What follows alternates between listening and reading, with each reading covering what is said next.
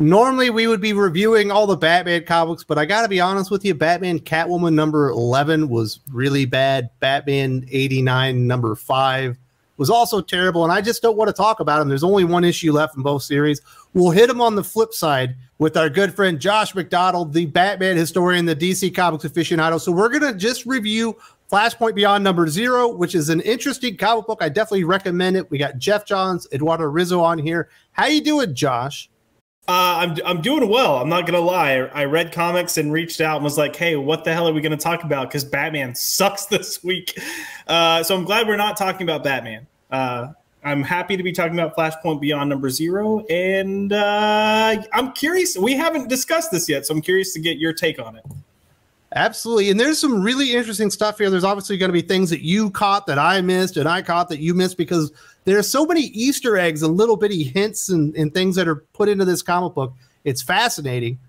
There are a few issues with it, but we're going to talk about basically the main storyline. We're not going to give away a lot of spoilers there, but by the end, and we'll let you know when the spoilers are going to be coming in hot and heavy, as we talk about some of the really big events in the comic book itself, we'll let you know.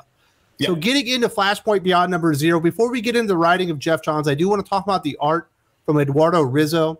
It doesn't start out all that great, but it gets much worse as the comic book goes along. And by the end, the faces were really screwed up. They're really jacked up. And I just don't think the art was good enough for the quality of the writing in this book. I completely agree. I thought the art was rough. And that's me being nice. There were moments reading this book that it reminded me of The Dark Knight Returns too. And that's never a good place that I want to go mentally when looking at art. So I was really, turned off by the art in this book. Yeah, it definitely doesn't live up to the story that it's actually telling here. But Geoff Johns does a really fascinating job. Obviously, this has a lot to do with Flashpoint itself, but it's also talking a lot about the current state of the DC universe. So apparently we have Batman. I'm not really sure where he is, but he's not really in our timeline. He's off somewhere else, and he's apparently realized something's wrong with the timelines, and he's discovered the omniverse and linear time and the dark multiverse, and he's trying to figure out this mystery. So we have that aspect of the story. He ends up, I guess, recruiting Marionette and Mime with the promise that he's going to reunite them with their child if they aid him in finding this artifact to kind of unravel this mystery. I think one of the big questions I have is what you just mentioned. I'm trying to figure out where this Batman is, because when I read this and I saw Marionette and Mime, I immediately was like, are these the three from Doomsday Clock, or is this something different? And it's not a bad question. It's an intriguing question. Like, I'm curious to see where this goes and exactly what's unfolding here. And yeah, we kind of pick back up with the Flashpoint as we knew Flashpoint when Flashpoint was Flashpoint, which might sound confusing, but there's been a lot of shit going on between the original Flashpoint and now.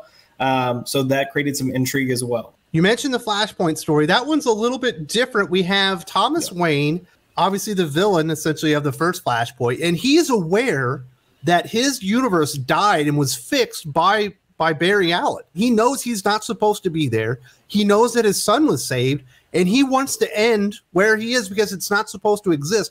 But somebody has gone out of their way to recreate the Flashpoint universe, and he doesn't know who. And then we have more stuff even kind of going beyond that he remembers past Flashpoint. He remembers his world getting pretty much destroyed, ending. But he got pulled from time to have, unfortunately, Tom King's Batman run. More recently, what Joshua Williamson was doing with them, and was it Justice League Incarnate? Incarnate. There we go. I started to say Infinite. That freaking app. But yeah, Justice League Incarnate. So, now he's kind of like putting pieces together, I guess, just as we are. But he gets thrown back into this world, and it's a smart storytelling move on Geoff Johns' part, because as Thomas is trying to figure things out, we're also trying to figure things out. So it puts us on the same page, which is it's just a smart strategy. And it's very easy to pick out that this story has continued from when we stopped it, because we've seen the fallout from everything that happened in Flashpoint and the big reveals, and people have gone insane and kids have died and stuff like that. So that's essentially what the two main stories are. We have our Batman somewhere, we're not really sure where, to get this artifact because he needs to do something about time, which has been destroyed seemingly at this point. And we have Thomas Wayne, Flashpoint Batman, in his own time realizing it's not supposed to exist and wanting to fix that. So those are the two main stories. Now let's get into some more spoiler territory. There's some really interesting events that happen here, specifically talking about Barry Allen. He is not the Flash in this universe.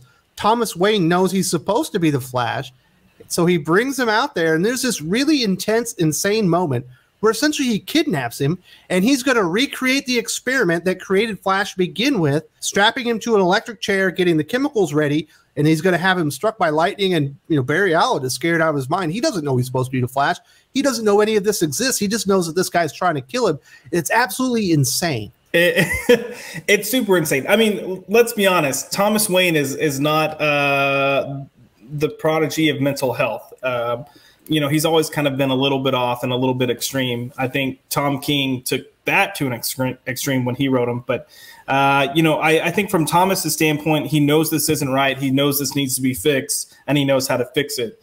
So he's going to try once to see if he can get Barry to comply. And if he can't, he's just going to make it happen. And that's what he's doing. He's just taking action to turn Barry back into the Flash.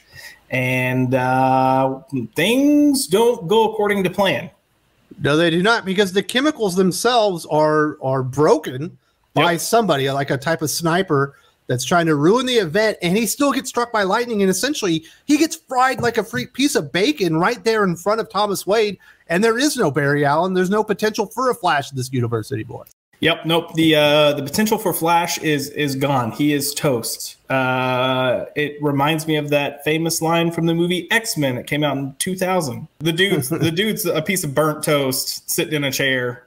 His eyeballs are probably all popped out. So. And we've got Dent essentially running down on Flashpoint Batman, and something happens there, and he's blowed up, and his son witnesses it. And then in the background, we do see the silhouette, or at least a hint, that there is a Flash. I want to touch on the Harvey Dent thing real quick, because Harvey Dent gets killed. He's blown up. His son does not get killed somehow, some way.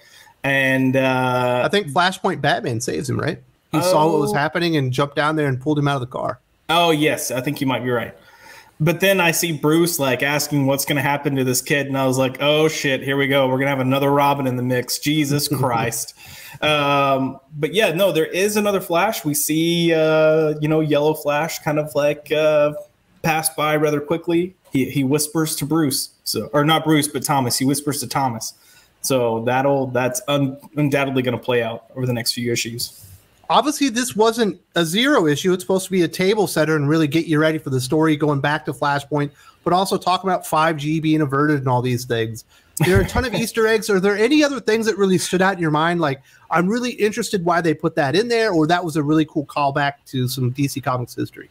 I mean, there's just stuff all over, and I feel like I need to go back and look at it. Right away, you have just the chalkboard. The top thing here, and it's just what everyone's talking about, is you've got 5G averted, and it's marked through, and I think it's just more so Geoff Johns just taking a dig at Dan DiDio. You've seen this back and forth between the way the New 52 started, and then the creation of Pandora, and then when you transferred into Rebirth, you had Geoff Johns immediately just kill Pandora, which was the sign of the New 52, and then now we've got this as well. That was interesting. Even the board itself and dealing with things kind of remind me of Dan DiDio's board that has famously had pictures of that's popped up on not liking legacy characters and all that. Again, there's so many Easter eggs and teases at things that it's going to be curious to see what's there. There are even some very minor alterations from what had happened in the original Flashpoint story, partially because we're continuing from that point. I'm really curious to see what they do. And I think the big question I still have is just the Batman at the beginning that's with Mime and Marionette. Which Batman is this? And is this going to tie into Doomsday Clock in any way? Because it appears that it is. My big question is, what is the point of the series? And I don't mean that in a mocking way. It feels like it's supposed to be a callback to Flashpoint, when it certainly is. And when you see Mime and Marionette, you're like, okay, this definitely says something about Doomsday Clock. But when you see the board and we see everything that's going on, we got Dark Crisis coming up. Mm-hmm. Is this going to connect into that? It almost feels like it has to, that this Batman is going to play a part in this big crisis that's happening right now or about to happen. Yeah, I mean, it definitely feels like it's going to. I don't think that Josh Williamson would have used Thomas Wayne and Justice League Incarnate not to have there be some type of relevance or tie-in here. So I think you're going to see some type of connection. And that's the crazy thing is reading this issue just felt like an Elseworld story, which is fine. But yeah, I'm with you. I don't know what the point is. I'm curious to see what the point is. I think they're going to try to make Dark Crisis as big as possible. And I think if they can tie to as many other previous events as they can, or at least nod to them, it's going to help give it some type of momentum. Whether or not it actually pays off, we will see. I think fans of Flashpoint itself, if you like the Flashpoint event, maybe you haven't read DC in a while, I think you're going to like this comic book. It might not have the greatest art in the world, but the story is going to feel relevant to you, and I think you're going to like and feel good about a lot of aspects of it. I do really feel after reading it that it's going to be far more relevant to the DC comics we're reading today and the story that's being told, loosely being told, because not everything feels like it's connected right now. But I do think it's going to play a pivotal part, so I was really surprised about that. I definitely recommend it. I don't think it's the greatest comic book in the world. It is a 0 issue, so those are normally a little bit slower paced. I give this like a 4 out of 5. You know, it's like right there, like a highly recommend, but it's not the greatest thing in the world. Agreed. It's not the greatest. I mean, Geoff Johns' writing is always solid, and he understands the characters well, and he knows how to build and craft a story. It was good enough that it makes me, I'm actually wanting to go back and pick up the Flashpoint books again, because there's so many minor details, especially from the tie-in side titles, that I'm trying to remember, that I'm fuzzy on, that it makes me want to go pick those up and read them again. So it does a good job of making me feel invested. My hesitation is Geoff Johns isn't writing the next couple issues. So we'll see how that turns out. He is co-writing with Jeremy Adams, the writer on The Flash, who's been really, really solid, but he's also co-writing with Tim Sheridan, who's been writing the I don't know, the Teen Titans Abomination, that thing, that comic book that's finally over. That thing was terrible. So I imagine he outlines the rest of the story, and these guys are finishing it off with dialogue and stuff like that. Yeah, that does cause me some worry, but hopefully Geoff Johns is a big enough talent, and he's smart enough not to let anything get out and publish that isn't good. We know they had to make some changes to the publication schedule. It sounded like they ended up having to overprint Flashpoint Beyond and overship it because it wasn't ordered as much as they thought it would be. And then they changed the release dates on it to kind of build up momentum for the title. So it does sound like it was struggling to begin with. But I do think a lot of people, if they get into this, once these details get out, I think a lot of people will go back and read it. Agreed. As Josh was mentioning earlier, Geoff Johns was the architect of Rebirth, but it was destroyed by Dan Didio. The two have had a friendly rivalry, maybe not so friendly, within DC Comics for a very long time. Obviously, Dan Didio's gone. Definitely check this video out, and we can talk about the death of DC Rebirth, which I think a lot of people really enjoyed. Why did it have to happen? When did it happen? And really, what were the key factors? I think you'll enjoy this video.